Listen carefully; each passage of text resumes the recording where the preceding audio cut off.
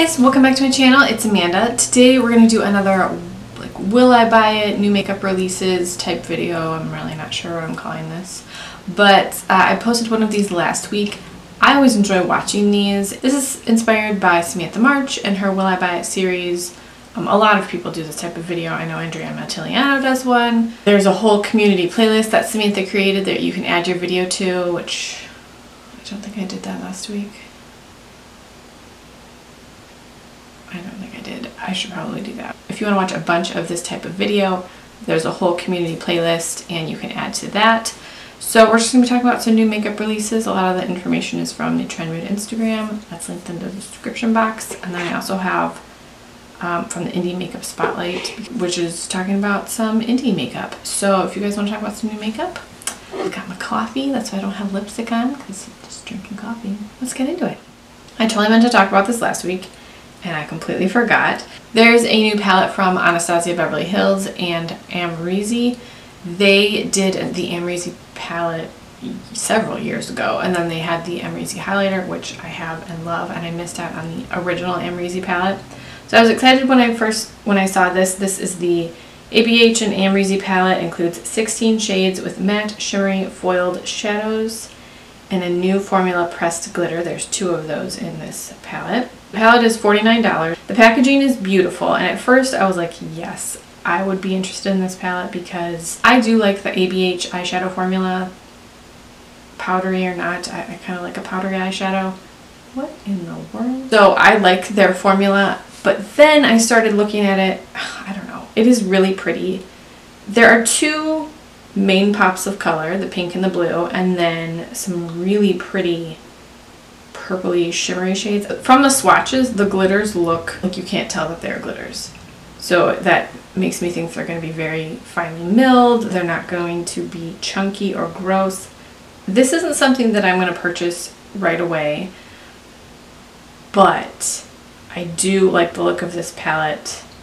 The thing about Anastasia palettes, any brand, I just want them all to be the same size. I don't want 16 shades. I don't really care about that to me because there's a black in here and a really dark, well, the really dark plum is really pretty, but the black, you can take that out. I don't ever wear black eyeshadow, and I have a million of them, so I don't need that one in there. And there's a bronzy shimmery shade that's in just about every palette. I don't need that one. Take those 2 out. This automatically becomes a little more appealing to me, and just for the size of lining how I store my palettes, it bothers me. That's not just an ABH thing, that's any brand that does that. It just bothers me.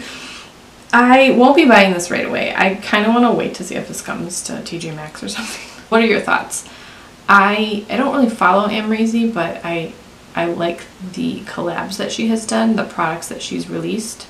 I think they're very beautiful, and I do have the Amrezy highlighter, and I love that thing. So what are your thoughts? I'm going to be passing on this for now. There's a new Morphe palette. This is the 35i Icy Fantasy Artistry palette by Morphe. Includes matte, shimmer, and iridescent shades, plus silk slip toppers and a touch of glitter. It's $25. You know, Morphe is just not that exciting to me. I don't feel one way or the other about the brand. I feel pretty indifferent towards them. I haven't tried a lot of Morphe recently, but what I've tried was okay. It's okay. This isn't something that I'm going to be purchasing. This doesn't interest me. I like the color scheme of this. I like that it's not just 35 shades of brown, which is what most of their palettes are. I like that there's some pastels in here, and I think the color story is really pretty, but I don't need that. Dominique Cosmetics has a new eyeshadow palette, and this was revealed and then also announced that it was going to be in the Trend Mood Volume 2 box. Did anyone get the Trend Mood Volume 2 box? I signed up for the email just to see when it would go live. I think they said they were going to send an email like 10 minutes before it launched, so you get 10 minutes of early access. I checked my email, and I happened to be checking it as soon as the email came in, so I clicked it and it was instantly sold out. So didn't get the Trend Mood box. There are 10 shades in mattes, shimmery, metallic, and sparkly shades. This palette retails for $42. $2 of each palette sold will be donated to St. Jude Children's Research Hospital, which I love. I like the color story. It's really pretty, but I don't need that. Dominique Cosmetics has a new eyeshadow palette. This is the 35i Icy Fantasy Artistry palette by Morphe. Includes matte, shimmer, and iridescent shades, plus silk slip toppers and a touch of glitter. It's $25. You know, St. Jude is one of those charities that I always support. I thankfully have never had to experience or anyway, I really like St. Jude, and that's a charity that I always support. That's just a nice thing that they're doing. This palette is really pretty. I love the look of the pastel shades on the end, this peach and the mint and this sort of like butterscotch yellow.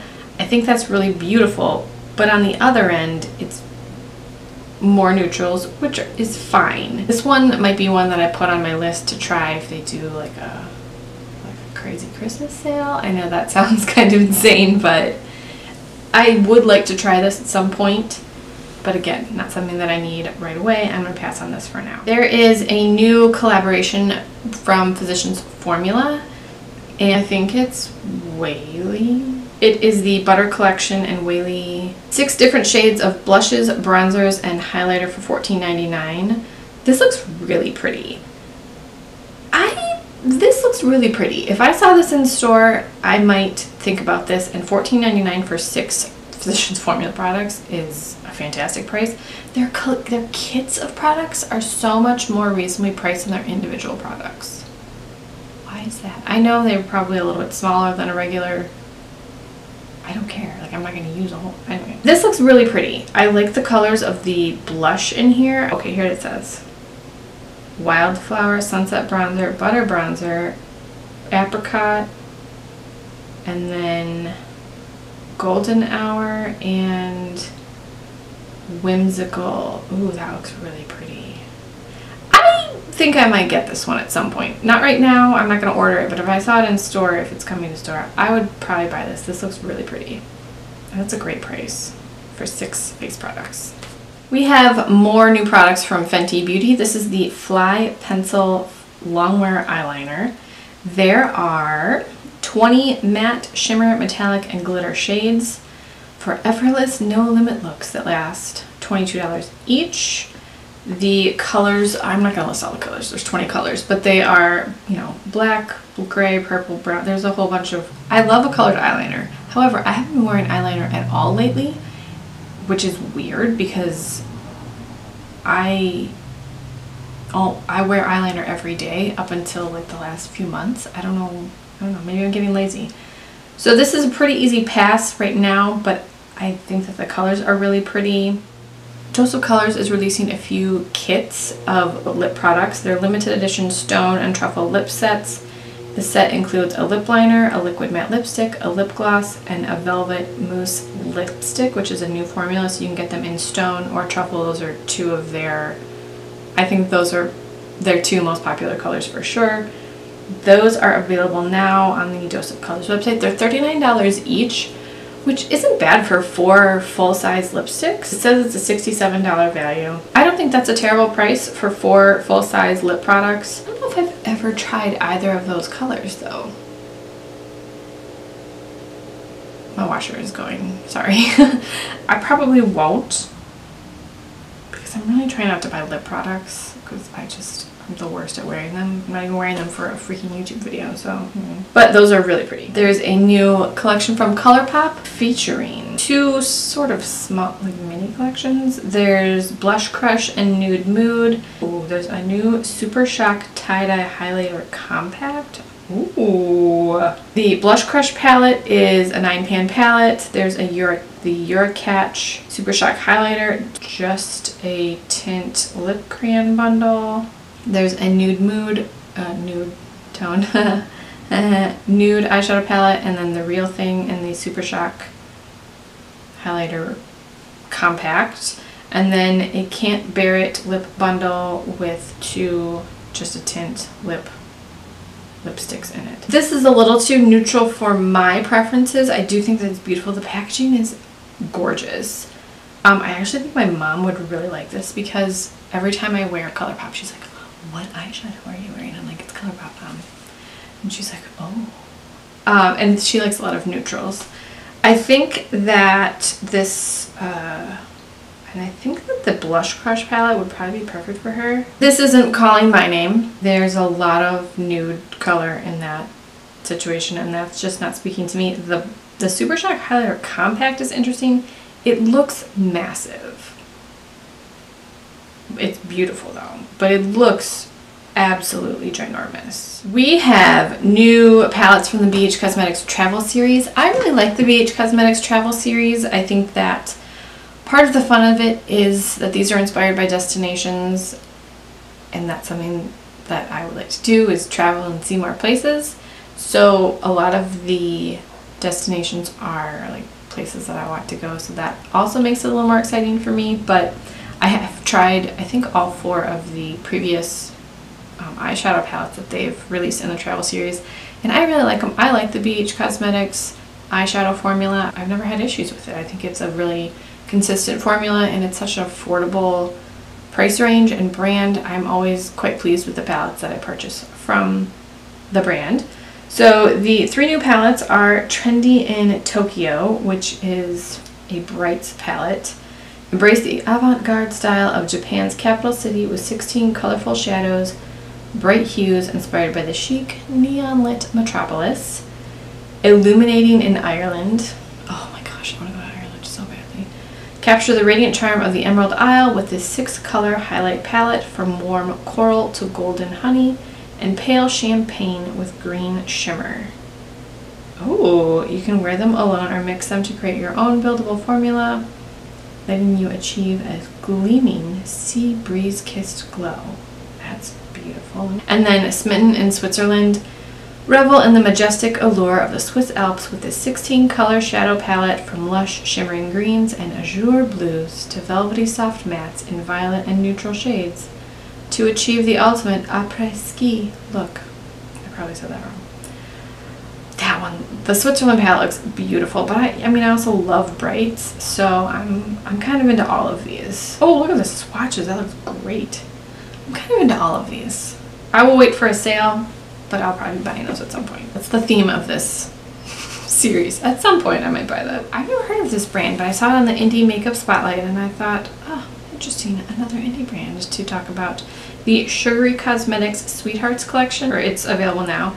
The palette retails for $29, which is a very affordable indie makeup palette price, I think. Let's see. It's a heart-shaped palette, which isn't my favorite. I don't like...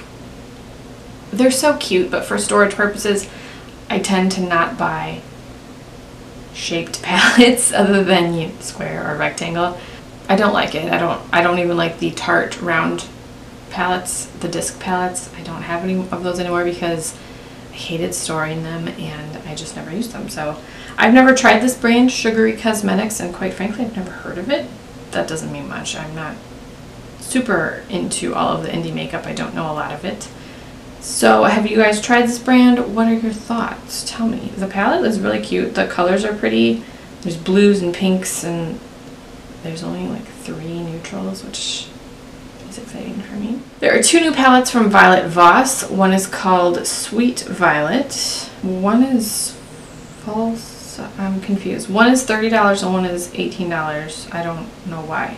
The Matte Vibes eyeshadow palette, $30, a balance of warm and cool tone hues, 10 matte shades. And looking at that, I'm like, okay, whatever.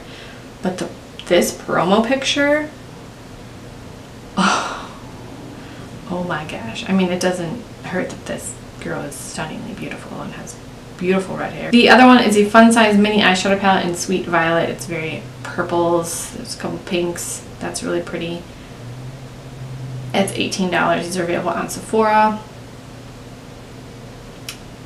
Not, screaming my name, but I like it. It's fine. Okay, there is a new collection from KKW Beauty, the Celestial Sky collection. I've never tried anything from the Kylie Cosmetics brand or the KKW Beauty brand. I know people have very strong opinions about it. I'm not really for or against it either way. I'm pretty indifferent. I'm kind of curious to try it. Not because I necessarily love the Kardashians, but I haven't tried it because I don't care for the Kardashians. Wait, but the reason I haven't tried it isn't because I strongly dislike the Kardashians. I just think it's a little bit expensive. But I did see the KKW display in Ulta the other day. Did a double take and went, oh, that's pretty. So there are new lip crayons with a shiny lacquer finish. 5 shades. Those are $18 each. Classic Mattes Blush Palettes, $38. And it's a trio. There are 2. Oh, one is a matte and one is a shimmer. Oh, that's cool.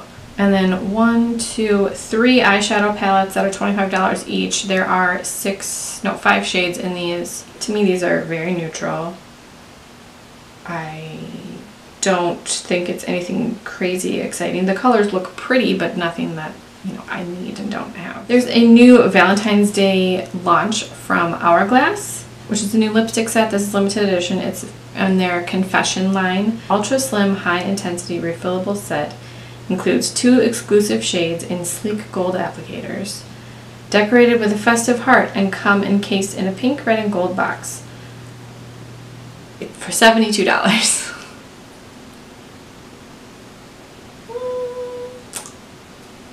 The colors look beautiful. Only You and I Hope We are the colors, and the colors are beautiful. Only You looks gorgeous, but that's a hard pass. No. I think the Ultra Slim like case, it's so pretty because it's very like retro looking and fancy lady, but no. Bite Beauty is breaking into the complexion product line. A Changemaker Supercharged Micellar Foundation, that's $39.50. This is a clean, long-wearing foundation with gentle micellar technology that mimics skin texture for a natural, flawless finish. It comes in 32 shades. The Changemaker Flexible Coverage Powder is $36. This is a clean, talc-free powder made with finely milled volcanic minerals to blur, mattify, and touch up on the go. This is in 8 shades. The Changemaker Skin Optimizing Primer is $38. This is a clean, mattifying, hydrating primer. Oh, that's interesting. With skin optimizing technology to neutralize your skin type and grip foundation for flawless, lasting wear. The foundation doesn't interest me. I don't wear foundation. The powder doesn't interest me. The primer sounds interesting. I don't want to spend $38 on a primer though. Oh, and there are 2 types for normal to dry and normal to oily skin. Oh, that's exciting. I'll probably be passing over all of that. But, you know, what are your thoughts? I know people are really excited about the Bite Beauty foundation. People who love Bite Beauty, like, they go hard for Bite Beauty. They're into it. And I don't dislike the brand, but I'm not, like, you know, obsessed with it. And then I just saw this. Just the cover is a new collaboration with NYX and Netflix for the Sabrina show. It is a Sabrina Spellbook face palette, 30 eyeshadows and 3 face pressed powders, which will retail for $35. And there are 3 Sabrina lip duos for $14 each. There's no picture of the actual product. I've never seen the Sabrina show. Hopefully by the time because I'm filming this, you know, a few days early, so if they reveal the inside, I will insert a picture of that. I think that's it for this week. What are your thoughts on any of these new releases? And are you going to be picking any of this stuff up? I feel like last week was more drugstore and this week is a little more high-end. So there you go. There's a little bit of both. Let me know your thoughts. Thank you guys so much for watching. Subscribe if you haven't already. And I will talk to you guys in the next video.